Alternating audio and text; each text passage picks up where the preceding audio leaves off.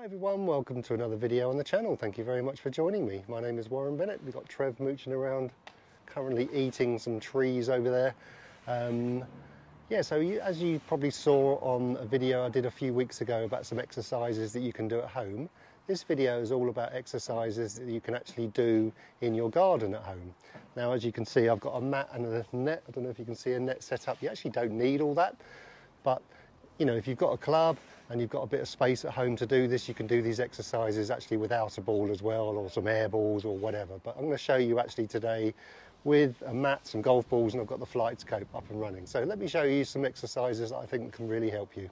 So these exercises, there's a couple you wouldn't have seen before. There's maybe one or two that you would have seen me do inside in the academy. These are going to be all just like kind of a variant on different things and different ways to improve different parts of your body. So let's get on to the first one. So the first one's going to be feet together. So club width apart. This is great for balance and great to allow your arm swing to do the movement for you. So remember, those guys that are over the top, you need a little bit more arm swing to allow the club to drop into the ball. So remember, what having your feet together does, having a narrow base stops you moving around too much. So instinctively, you're going to have to stay nice and still. So the secret to feet together exercise is nice long arm swing either side of the ball. What you don't want to do, you don't want to cheat and just go short, because that's obviously contradicting what we're trying to do here. We're trying to get the club and arm swinging independently to the body and let the body come around for the ride, getting pulled along, as you can see there.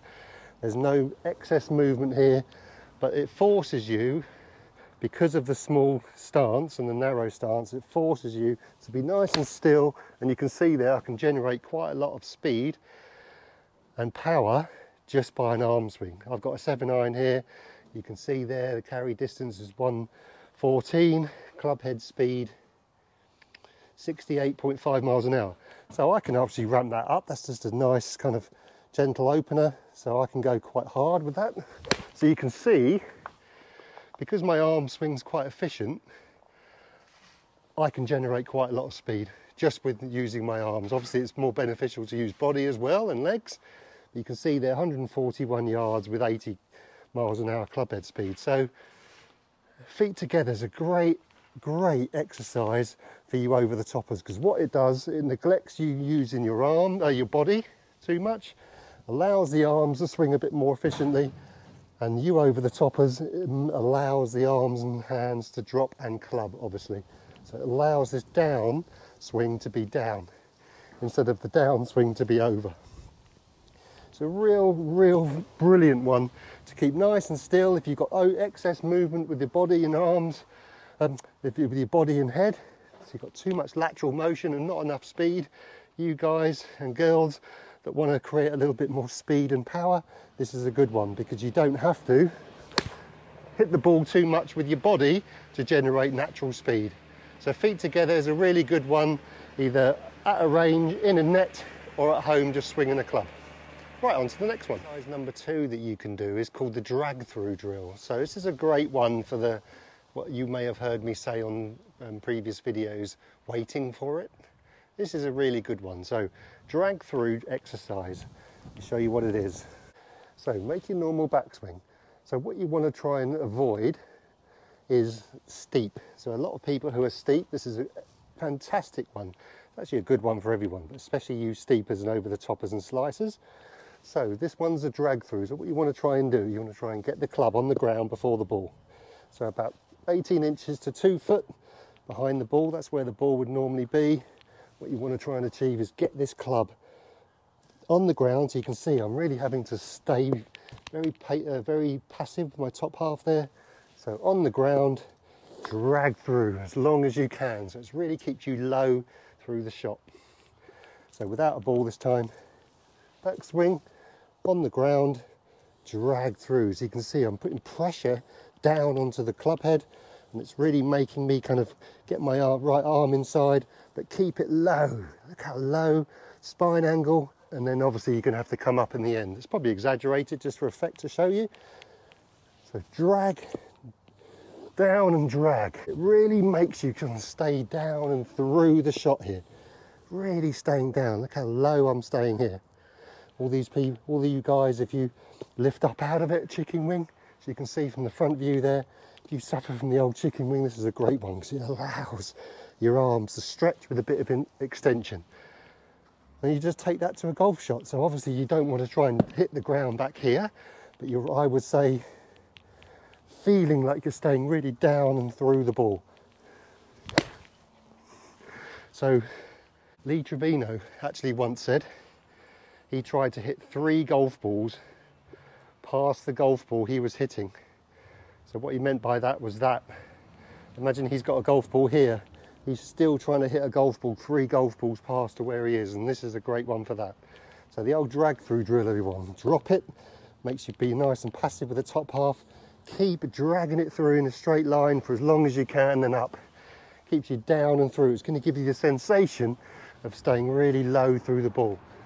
Really good one. Okay, on to the next one. Right, so this exercise is all about weight transference. Having your weight staying back onto your back leg for too long can be a real kind of shot breaker because anything can come out of it. A thin, a fat, because you're staying back behind it, lifting up, no sort of compression, no speed.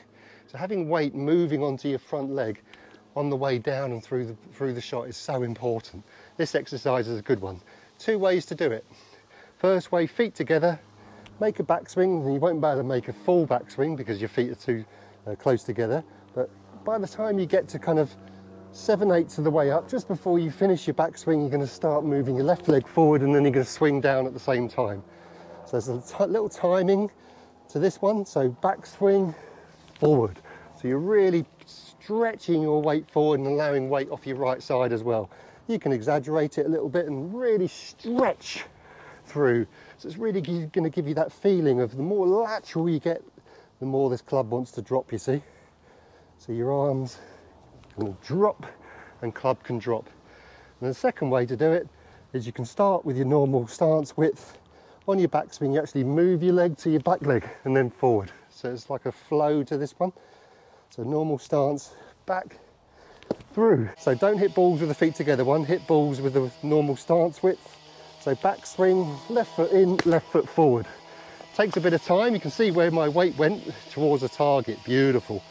Right, normal stance width, backswing, left foot forward. It's really pushing me towards the target. It's a bit difficult to hit shots.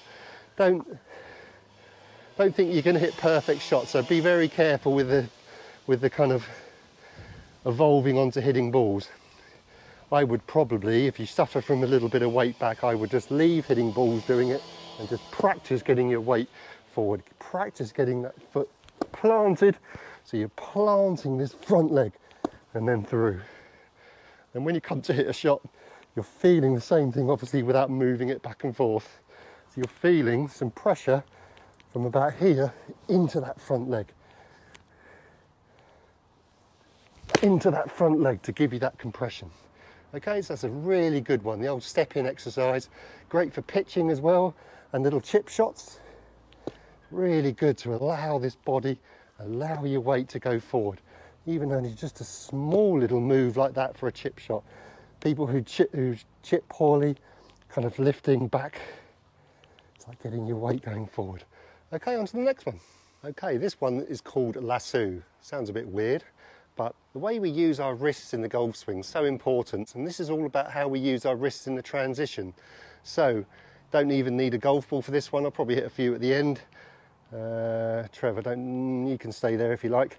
So, a lasso is we're looking to keep the club and getting the club steep on the way back, and then we're going to lasso it. So you can see what's happening here. There's like an element of the wrist flattening.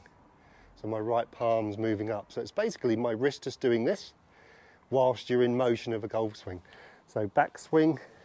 So you can see I'm just doing this little lasso move.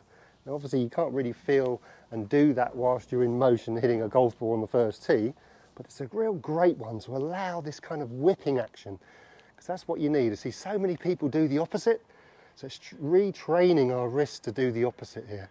You really want this wrist to go kind of this way, because the wrist needs this re-rotation, needs this dropping, shallowing to allow it to swing to the club without any compensations. If this is in the wrong position, you're going to now have to compensate. So having this little lasso move, so you've got like a Sergio Garcia, Hogan was like that, all the top players now. You see Koepka like this, it's all like Morikawa. They're all wanting this club to kind of really get kind of shallow, but all what's happening is they've trained their wrists to kind of go from palm sideways to palm flat. And that's a real power move. It's what's called putting pressure on the shaft, and I'm going to do a video about this into more detail. You want to put pressure on the shaft. Going this way is putting zero pressure on the shaft at all. So you're going to have to put every effort into trying to get any sort of kind of distance. This way, there's pressure being put on the shaft, and then the club just gets lassoed back to the ball. So if I can get Trev out of the way, have your stick, good boy. So let me show you. So you can start off slow motion. So it's a steep to shallow move, but just with your wrists only. No, you can't stay there, bud, because I might shank it. Always wants to get in the shot. Right. So it's a little lasso move, nice and soft and nice and slow, so I can feel myself. So it's going to feel really wristy. So there's not a lot of movement really going on with my body, and it's a kind of a zip down there. Right, so it's really kind of, there we go, it's exaggerated. But you can see all I'm kind of doing is allowing my wrist to kind of drop. Forget where the club goes, the club's just a byproduct of where my wrists are pointing. But it's whilst the club and your arms, it's you doing this, everyone, whilst your hands are dropping down. See my shoulders staying pretty passive, but my elbows kind of getting into my side there. Right, let's try one. Steep to shallow and lasso it. That felt nice one. Right, so someone drilling in the road, so hopefully you can hear this. So lasso, which is another word for kind of steep to shallow the shaft, and then the club head will do everything after that. So the old lasso move. So imagining there's a wall behind you. On the backswing you're missing the wall, and then on the transition you're dropping the club as flat as you can by moving your wrist and re-rotating your wrist, plus allowing your elbow to drop into your side as well. Okay, so that's a really, really good one, because you do enough of that, do hundreds and thousands of those, when you stand on the first tee you won't think, and I don't want you to think about this at all. That just happens. But remember, putting pressure on the shaft will give you that compression and give you that natural distance. Right, on to the next one. Right, everyone, so fifth and final one. Really, really important how we use our right hand and right arm in the golf swing. Gave you a little bit of detail a couple of videos ago. If you take your stance, no club needed at the moment, so you want to try and get your right hand under your left. So you want to get your right hand target side, and you want to put them both together, as you can see from the video front one there. So you're going that way. So what that's actually doing, as you can see from the behind camera, is it's just settling my right elbow well under my left. And then from there you make a backswing. So what this is doing, this is kind of allowing your right side just to fold naturally. Then on the way down, which is the most important bit, it's keeping your elbow in and bent, stopping this right side being dominant. So hands out in a prayer grip, under, so you keep them together, so you've got both kind of fronts of your hands touching each other. Backswing, it's really going to feel this kind of into impact position. You can see from the behind view how much gap there is between my right elbow and my left arm. My left arm's nice and straight, but my right is bent. That's the key, everyone. Too many people are the opposite. They get too right side dominant, and then the left arm has to bend to compensate. So a few of those indoors or outdoors. Really great one for delaying your right side. It allows the club to drop into the ball. Really good. Look how my right arm is into my side there, just like these top pros. Right, how can you transfer this over to a golf shot? Stop at the top, put my right hand this side. Oh yeah, then you can do little rehearsal swings like that. Oh, that's really good. Right, backswing. Take my right hand, put it the other side of my left hand and keep it there and swing down. Oh my word, that's fantastic. I've just come up with a new exercise, for me anyway. Backswing, swap. So you can see what I've done there, front view. I've gone under my right and I'm putting my both front of my hands together and you swing down. Backswing, swing down, wow. And then make my normal grip and do this back. Oh, I can really feel like my right arm, my right elbow is really tucking in. And then you can start hitting golf shots from that. Like we've always said, nice and smooth and slow whilst you're in motion. Oh, I could feel that, you know. I don't really suffer from an over the top move, but I can really sense my right elbow here. Let me do that again. I'll put that slow motion, this swing for you.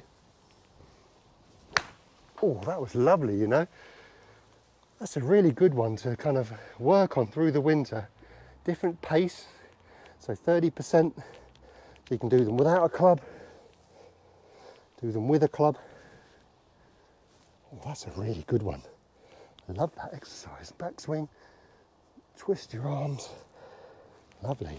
Backswing, get your hand over, keep it there. It really stops that right arm, it has to, because the left arm's dominant. Then from there you can see feel the same sensations. So that's 5 little exercises that you can do at home. What have I stood here for 15 minutes doing it? Just some consistency and some continuity in your practice. You'll be amazed next time you go to the golf course, because like we've always said, haven't we, Trev? You don't want to go to the golf course and it's a swing by numbers. You want it to be natural. The only way for it to be natural is to do some reps, and then these are making sure that you're kind of really improving different parts of your golf swing. Because remember, you don't really want kind of just one area.